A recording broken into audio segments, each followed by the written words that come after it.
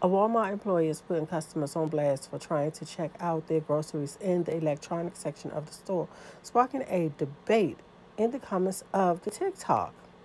The video was posted by @BeanJ2X on January 4th, and it has racked up 1.3 million views since then. The video features text overlay that reads, "When a customer with a full cart of groceries tries to check out at electronics."